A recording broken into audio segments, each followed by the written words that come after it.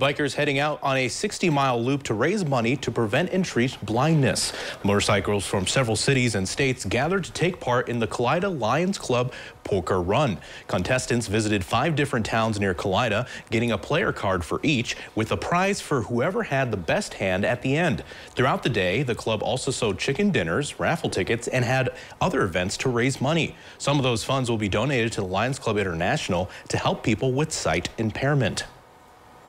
We make donations to help with the prevention of sight loss, and as well to guide dogs or service animals for people that are in blindness as well.